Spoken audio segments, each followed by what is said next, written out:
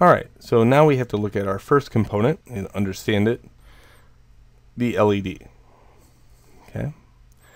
Now, when you first get into microcontrollers, this is your best friend, absolute best friend. Your best friend likes a lot of energy, but your best friend might also need something like this, a resistor.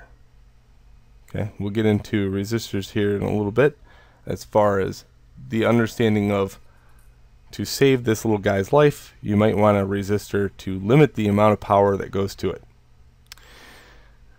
But first, the LED. Now there are two wires that lead in and out of the LED. One is going to a cathode and the other is an anode. Remember the phrase, Kathy is negative. Okay, Kathy is negative. So if somebody says, well, hook up the cathode variation or side of the LED, you say, oh, that's negative because Kathy is negative. You can also look at these. The shortest wire is in fact negative. So that is the Kathy side of the street. And this is the anode side of the street. Or you can understand the thing, short people are negative. Oh, just putting it out there, right? There's another little area that you could tell. There's a flat spot. Let's say somebody clipped your LED so these are both the same size. That's mean, right? Well, you can find the cathode and anode side of things by looking for the flat spot on the LED. It's on the side. And the flat spot is negative. The last one you could tell is there's two components or two little sides of the street. Inside the LED, there's a big side and a small side.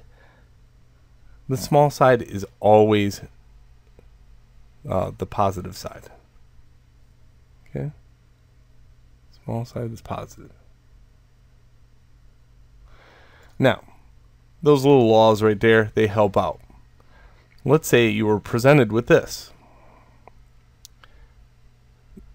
So this has 4 prongs. And the Kathy thing doesn't work out. So as far as like cathode is negative, yes, cathode is negative. But look at the wires. There's one longer one. Is that one positive? No. That one is negative.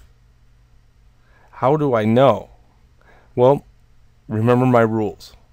Like there are little components in the inside of here. Okay, look for the smallest ones, and those are positive. Look for the largest ones, and those are negative. So look inside this little globe. Because the other ones don't match up. Let's say I find the flat spot here. Does the flat spot mean anything? Nope, doesn't mean squat, because really the flat spot doesn't represent quite well for negative. You're going to have to look at the cathode and anode of it inside the little globe. Big is negative. Small is positive. Cool. So this is your first component, and hopefully that's just a little bit of understanding upon, how to find positive and negative on it. And let's get on to making this thing blink. All right, in the next video.